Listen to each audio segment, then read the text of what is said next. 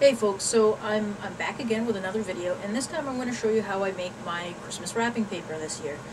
I'm getting really into the whole spray paint thing. ArtisticBiker really inspired me this year to do something different.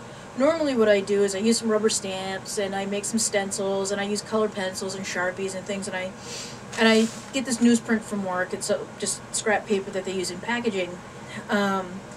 And I just doodle on it, basically.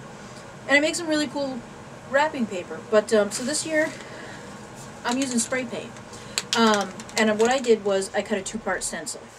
First, I cut a star out of cardstock. This is just regular old cardstock. And on the back of it, I used some spray glue to make it tacky, and so it'll stick to the paper. And then I created another stencil, which is like rays that will come out of the star. I put a picture of this up on my Flickr page not too long ago.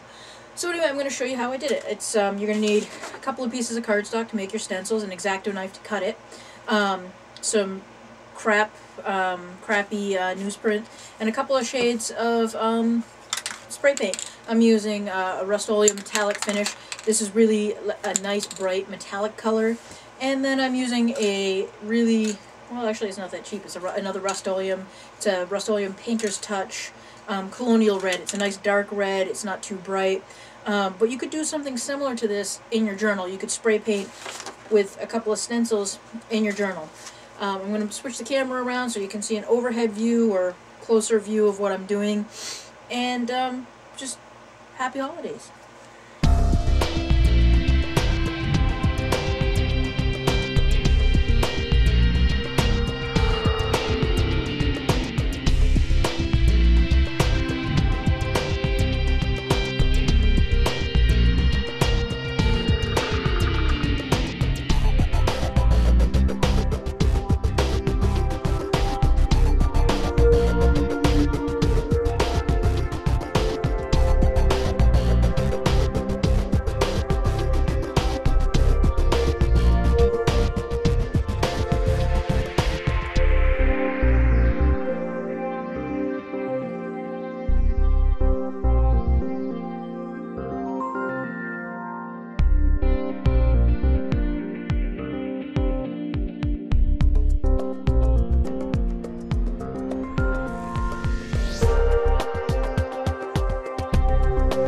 So I don't know how well you can see this, but you know, there's one of the stars with the rays coming out, and the paper's kind of wrinkly, so it's not as visible. There's a better one, and then that one.